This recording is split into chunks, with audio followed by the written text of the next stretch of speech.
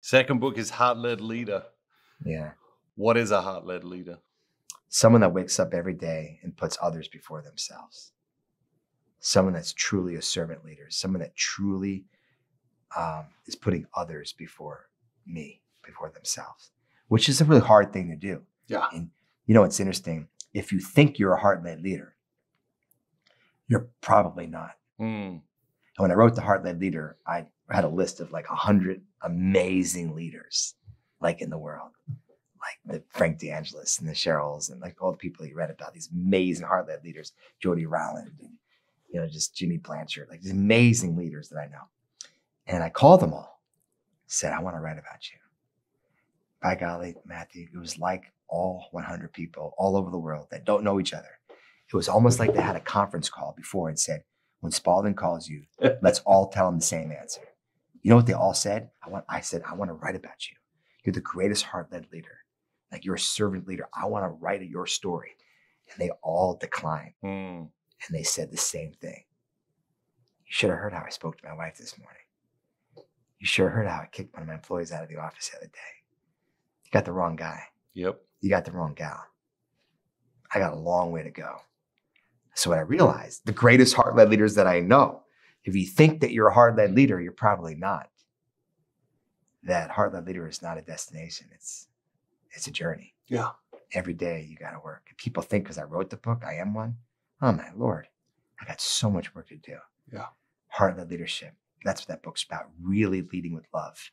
Really living a life where you put your customers, your clients, your employees, your family truly, authentically first. And what that does for results is astounding. Yeah. You do a lot of work with CEOs, leaders of all sorts. A leader comes to you and says, Tommy, you know, I want to be a heart-led leader. What do I do? Where do I start?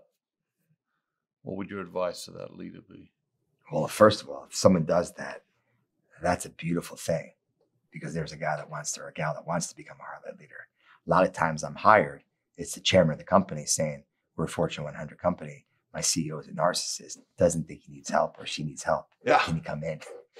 That's most of my invitation. Yes. But what I do first is I just kind of do an audit, right? I kind of ask that CEO, how do you think your peers, your direct reports, your employees think of you? And they would tell me something.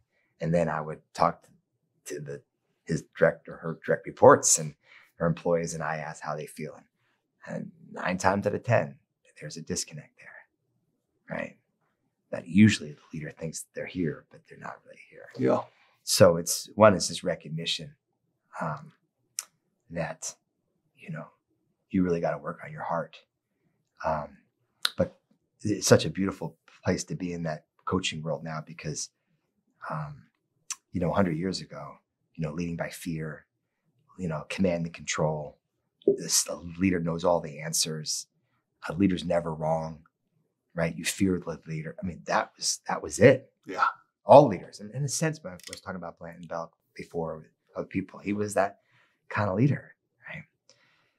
But leading an organization today, you will not go far at all. No. And there are leaders that still lead this way. No question. And you have to lead with humility and with love and authenticity and vulnerability. And you got to coach that stuff. One of the things I love about hockey, back to hockey, is it's not a sport that you got to kick people off teams. It's not a sport that you have to tell someone you're not good enough to make the team. Like Anthony, when he graduated high school, he wanted to play D1 hockey. He's good. So he went to Canada. You play in this league called juniors. These are the best. Anthony played with them, got traded, played with them. And he knew. He calls me Tommy. He's my stepson.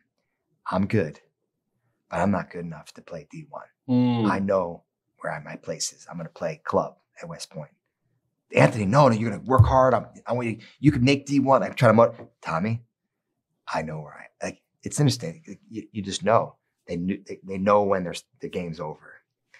And I wish there were more leaders like that. Yeah. That just knew, I need to learn this stuff. Yeah. I need a different leadership philosophy. This command and control, this fear, this manipulation is not working anymore. You know, Tommy, come in and program my heart. Teach me how to lead this way. And when you have that kind of client, it's just fun because they really want to grow and learn. But most of my clients are the ones that have broken marriages, broken organizations, and they need me to come in to heal. And usually when you have a broken family, you got a broken company, right? Usually. And so try to teach grown men and grown women how to love differently has been a challenge, but I really love it. I'm really good at it. And I just love doing it because you can change companies. Yeah. You change someone's heart. You've just changed an organization, and yet you change the family. And you change the marriage. It's really cool work.